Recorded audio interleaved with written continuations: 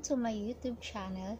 And this video I share ko sa inyo is all about my pregnancy experience and lessons.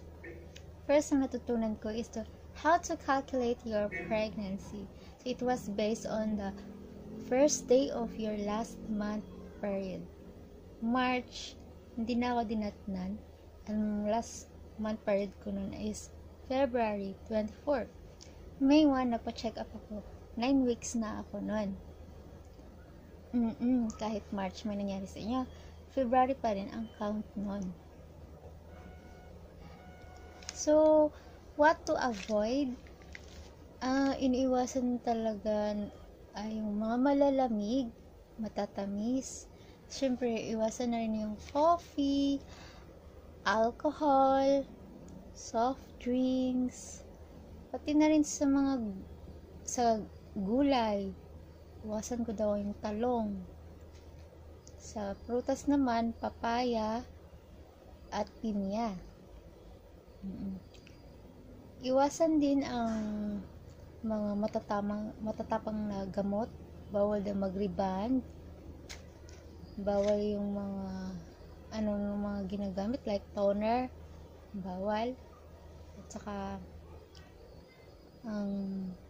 ang dapat naman na makakainin ay yung prutas like orange, apple, banana, avocado, at saka ano pa mga mayayaman sa folic acid.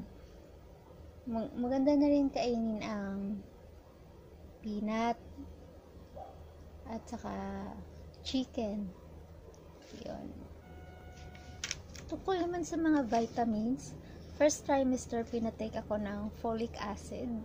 Sa second trimester naman pinatake ako ng multivitamins para sa calcium.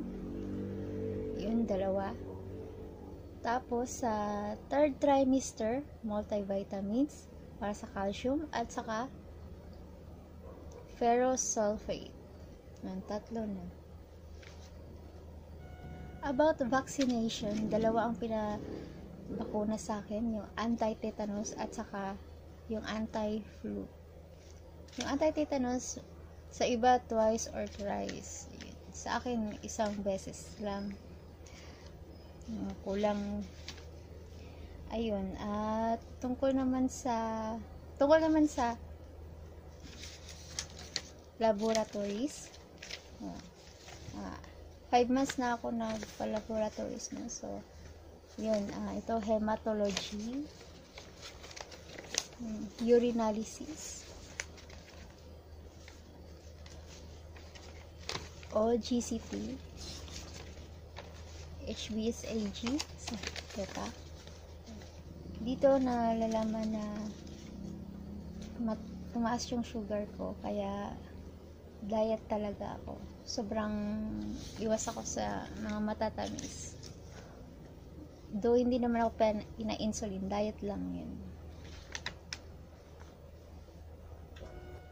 Thank you for watching, and please don't forget to subscribe and click the bell button para ma-notify kayo sa next upload videos ko. Thank you.